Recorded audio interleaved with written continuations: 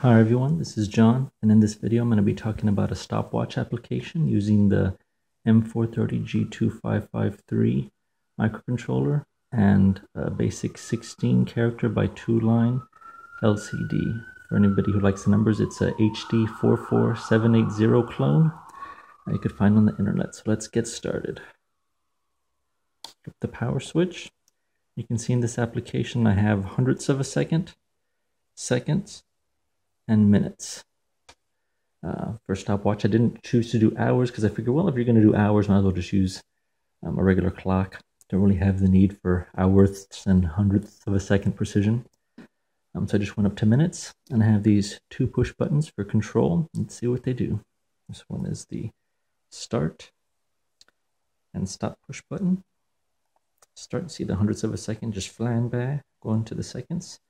Not yet a minute. And then I also have the reset push button. You can also start the stopwatch and then reset on the fly. And I got the idea for this project from the book Programmable Microcontrollers with Applications using the MSP430 LaunchPad by Mr. Unsalan and Gurhan. This is the 3rd application I've taken from the book, and the first 2 applications went fairly well. But this 3rd application, not so much. The hardware, the schematics, and everything seemed solid. But when I got to the code part, the code was extremely difficult to understand, convoluted. And when I ran it, it flat out just didn't work.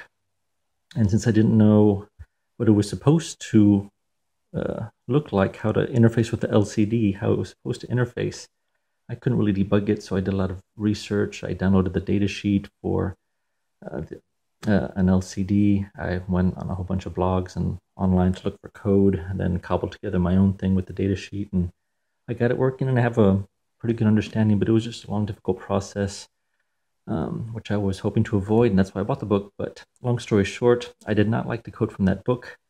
I wrote my own code, so this code, the code on the chip and the wiring is of my own design. Did not get it from the book. So let's go ahead and talk about that code and that design.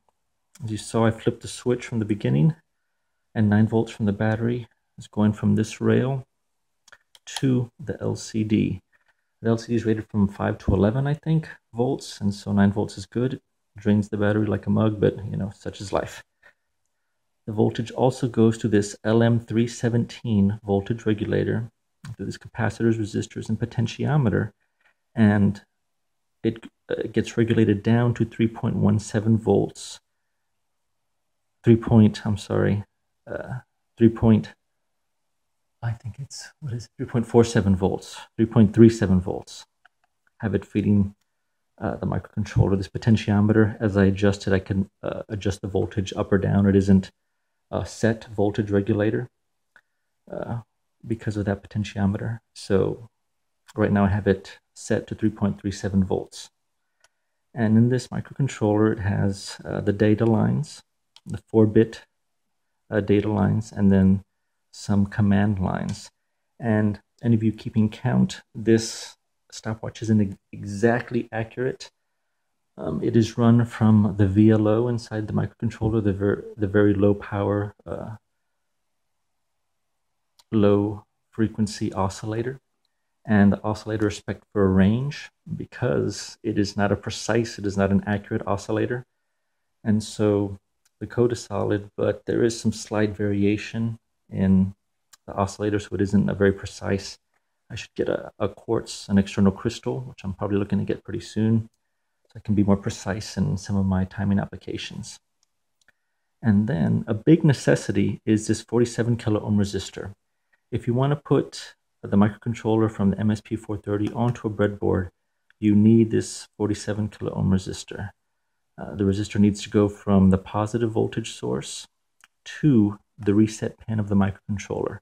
You just need that to work. It's the wake-up call for the microcontroller. If it ain't there, you know, it's a little diva. If it doesn't have the 5,000 black jelly beans in the jar, it's not going to go on to perform. And so you just need that. I have it set up with a push button so that whenever I push the button, it goes ahead and resets. And so that's how I use that function. And then finally, we have this potentiometer right here, which is the trim pot for the LCD. You can see it fluctuating back and forth.